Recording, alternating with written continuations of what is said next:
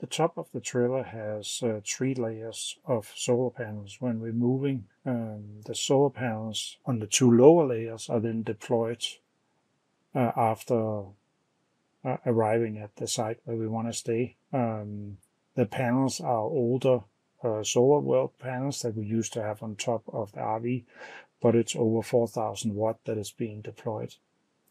The first step is to get the support rails out. They're stored in 2 layers, and they are being mounted in a lower position. All of them are secured with safety pins, and the solar panels are too.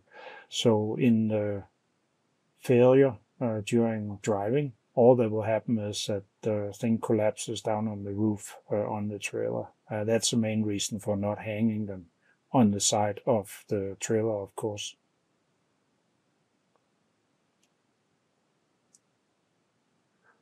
The rails themselves is the full width of the trailer, and they slide in the same socket. It's 1.5 inch aluminum square tubing with a 1/4 inch wall thickness. They are rated to be able to hold more than 6 times the weight of the actual solar panels. And we have had it deployed at 80 miles per hour winds in the desert in the wintertime, and it worked fine. There's no bending or anything that happened to the support bars. This one is the other side, and the bars are stored at a higher level during transport, so they have to be moved down and the safety pins be added again into the support beams in here.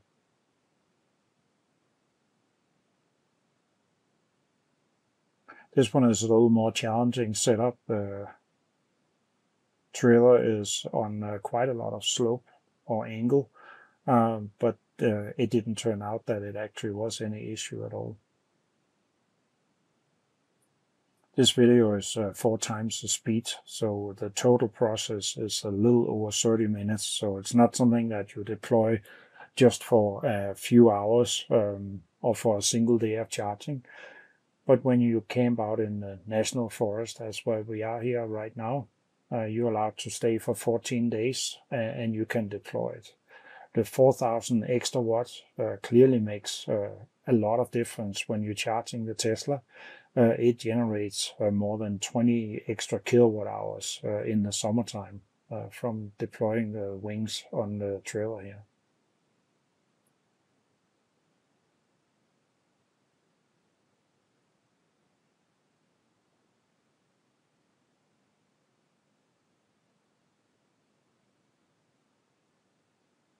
That was the end of the support. So now all the support is out. Use a bar here to actually hold the solar panel as you slide it out. You have to be able to lift the weight of a solar panel plus a little more for the support frame underneath, but else it slides on a couple of small wheels, and as you can see, the lower or the part that is closest to the trailer just rolled up a slope, and it actually lifted the solar panel up.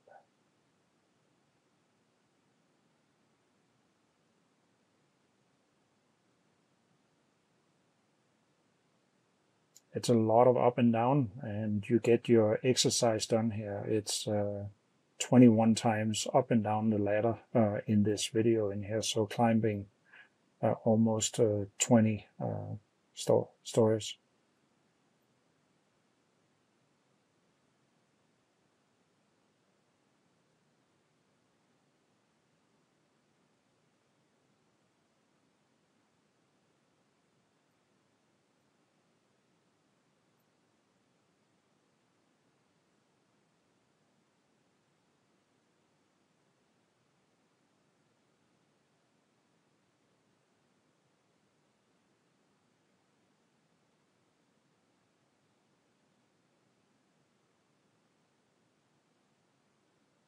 Every panel is again secured with the safety pins out at the end out here.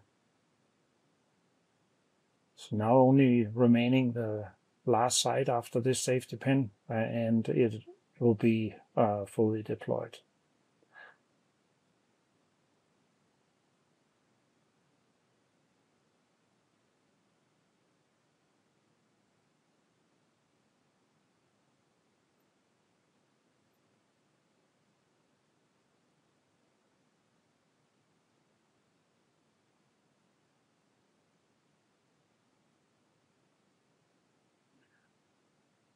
All the extra solar panels has the benefit of also creating kind of an awning on both sides, so you almost have you have a lot of extra shade from all the deployed solar panels.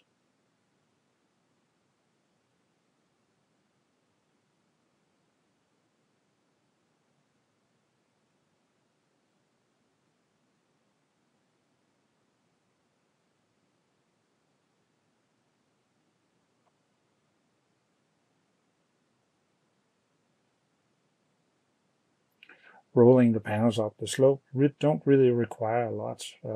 If it starts getting hard, you need to use a little WD-40 before deploying them if they don't really roll up well. The wheel is simply a piece of aluminum round bar that has been cut and drilled a hole in the middle. So it is just supported by a stainless steel bolt.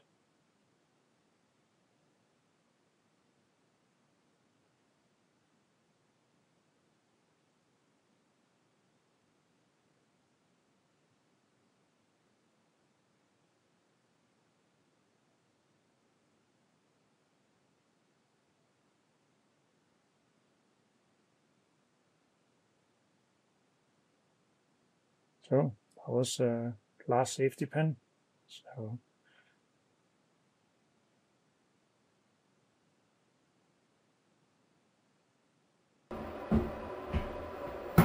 now there only remains to power it up, and it gets into its own inverter, so you can run only half the system. Each layer has its own breaker, so first connect them together and then you apply it as incoming power to the inverter solar controller. And it is now running the MPPT cycle, trying to find the max power point in here, and it's increasing quite good, and it's 10 o'clock in the morning here, over 3000 watts from the extra panels deployed in here.